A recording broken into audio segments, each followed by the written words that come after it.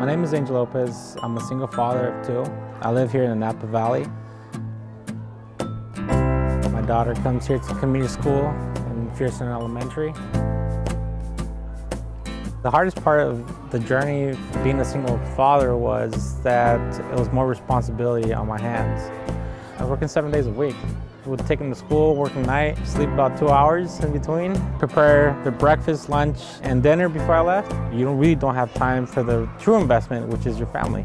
It was pretty difficult for myself because I had never asked for help. At that point in time, I got injured. My movement was limited. As I started looking for help, the good thing about it was that I had that help here at my daughter's school.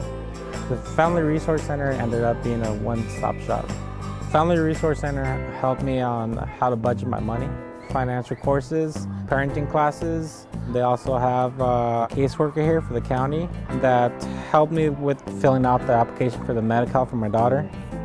My daughter Cynthia grades fell. That's when I was taking the parenting classes. After the courses, it helped me have a better communication with my daughter, got me involved more in volunteering, let her see me that I'm involved in her life, and strengthened myself as who I am now.